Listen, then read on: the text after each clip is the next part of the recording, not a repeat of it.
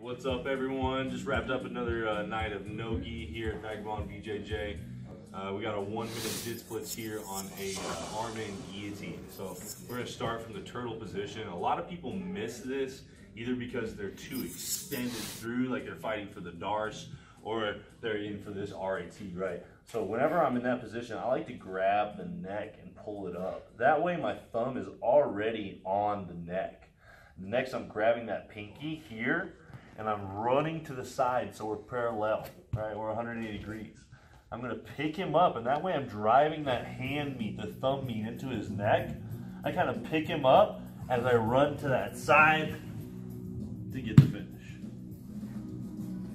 So, if you'll come over on this side, rock for me. Whenever I'm in that position again, my knee is gonna run into his hip. I pick him up, I run 180 degrees, I run all the way around to get that knee inside. Over the top as high as I can to get the finish. 1-minute Jitz Blitz.